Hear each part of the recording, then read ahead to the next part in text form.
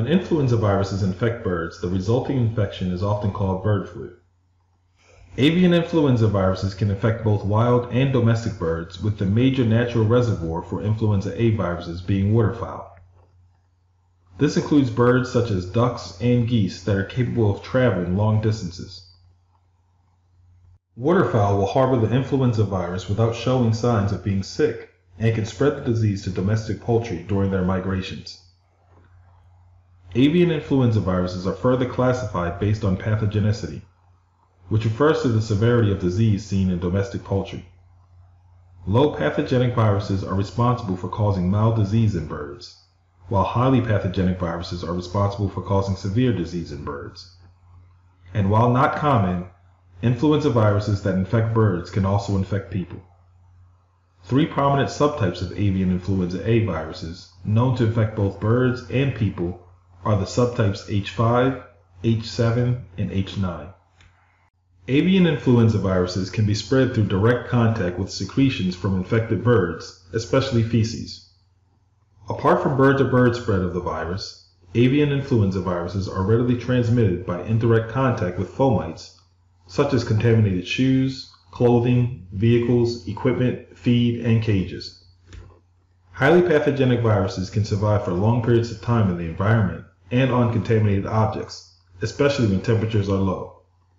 Occasionally, humans can be infected with bird flu, and poultry can be infected with human influenza viruses.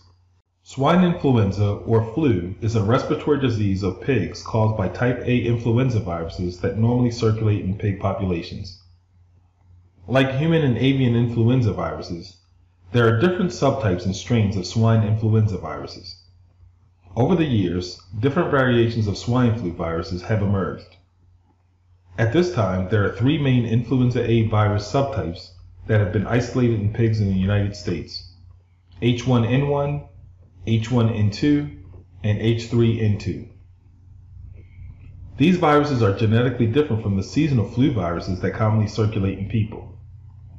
Swine flu viruses do not normally infect humans. However, sporadic human infections with swine influenza viruses have occurred. When this happens, these viruses are called variant viruses, which is denoted by adding the letter V to the end of the virus subtype designation. Like human and avian influenza viruses, swine influenza virus transmission can occur through direct contact with secretions or indirect contact with fomites. It is important to realize that the flu can spread from pigs to people and from people to pigs.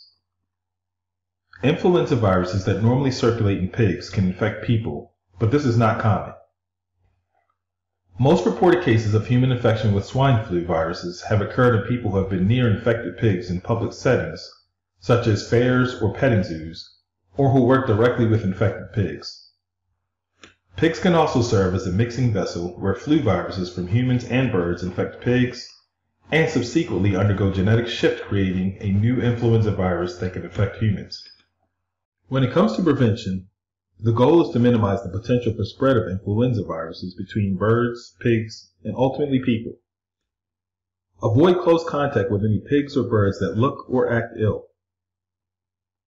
If working closely with sick poultry or pigs, PPE including respiratory and eye protection may be recommended to minimize disease transmission to humans. Make sure to keep one set of protective clothing per facility so that you don't cross-contaminate and spread the disease to other animals.